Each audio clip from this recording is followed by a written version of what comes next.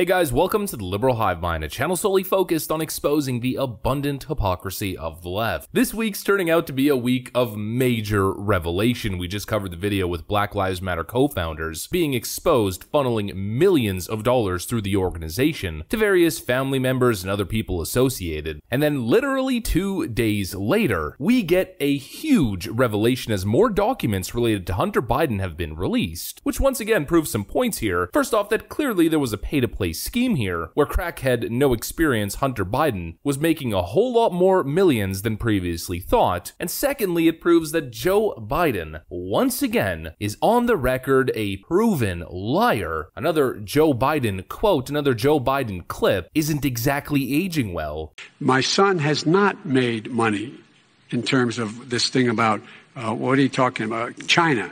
And this idea that Joe Biden didn't know what was going on is completely laughable. Once again, the dishonest, shady Biden crime family is being exposed. And of course, that's exactly what we got to talk about here, and that's exactly what we got to do, continue to expose another massive Democrat corruption scandal. We've got some stuff to get into, but of course, before we get into any of it, please make sure to leave a like, a comment, subscribe, share the video as much as possible. We are still shadow banned by the YouTube algorithm, hidden from non-subscribed viewers. And with that out of the way, let's roll the tape. Alright folks, so take a look at this piece from NBC News. Analysis of Hunter Biden's hard drive shows he and his firm took in about $11 million from 2013 to 2018 and spent it fast. From 2013 through 2018, Hunter Biden and his company brought in about $11 million via his role as an attorney and board member with the Ukrainian firm accused of bribery and his work with a Chinese businessman who is now accused of fraud, according to an NBC News analysis of a copy of Hunter Biden's hard drive and iCloud account, as well as documents released by Republicans in 2 Senate committees. The documents and the analysis, which don't show what he did to earn millions for his Chinese partners, raise questions about national security, business ethics, and potential legal exposure. In December 2020, Biden acknowledged in a statement that he was the subject of a federal investigation into his taxes. NBC News was the first to report that an ex-business partner had warned Biden that he should amend his tax returns to disclose $400,000 in income from a Ukrainian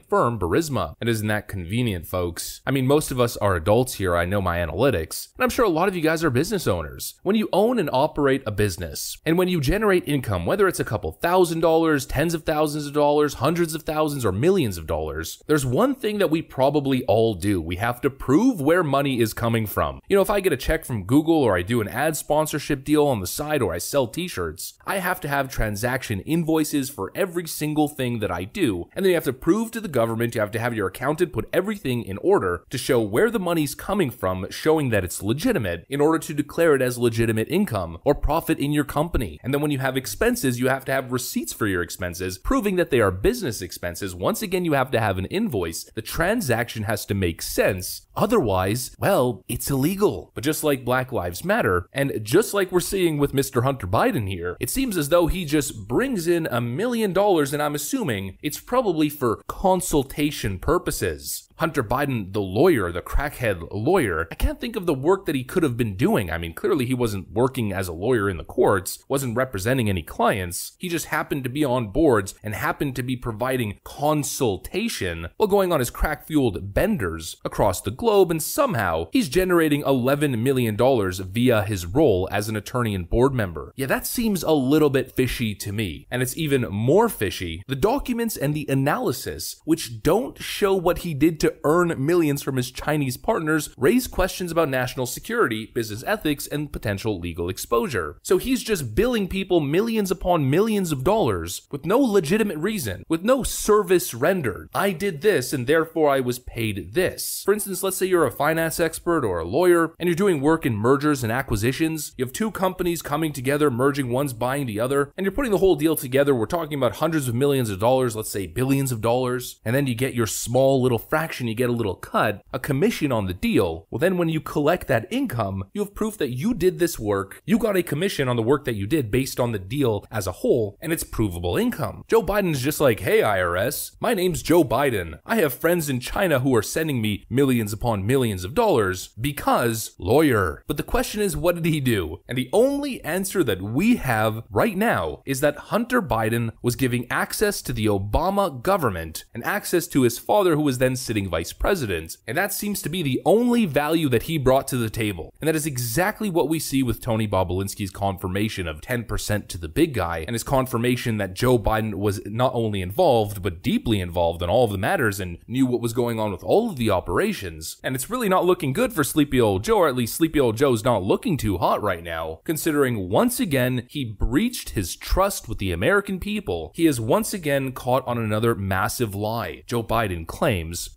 "My son has not made money in terms of this thing about, what are you talking about, China."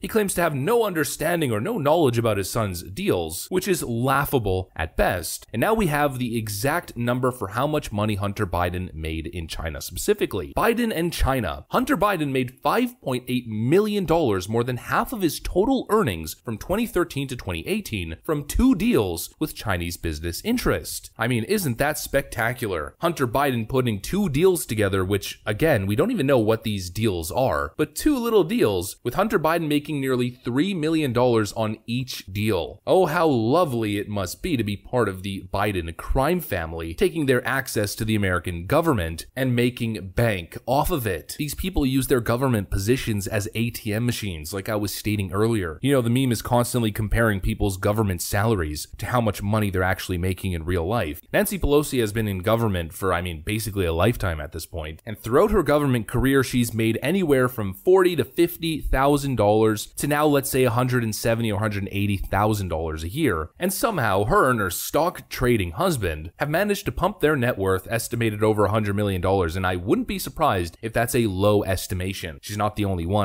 There are countless politicians doing the exact same thing, Joe Biden being one of them. Joe Biden entering the world of politics, I believe, in the 1970s, if I'm not mistaken. Once again, with a very modest government salary of about $40,000 a year back then. A very similar income history to Hillary Clinton, which then somehow leads to Biden made almost $16 million in 2 years after leaving the White House, tax returns show. Somehow after Joe Biden's time as vice president, he goes out into the private sector and makes $8 million a year. Once again, doing what? What value and what product is Joe Biden presenting to the American consumer? It seems to me as if it's nothing but another money laundering scheme, with all of these millions of dollars being funneled to these politicians through foreign entities and foreign and domestic lobbyists. But we have another bombshell massive story showing that Joe Biden's a liar and showing just how big this whole Hunter Biden pay-for-play scheme was. Another massive potential government corruption scandal. The 2 biggest corruption scandals now being Hillary Clinton's Russiagate and probably the Hunter Biden laptop story. And the question is, where is the left-wing media? Let me show you guys just how disgusting the mainstream media in the Western world is. The story should be that Hunter Biden mysteriously and magically makes $6 million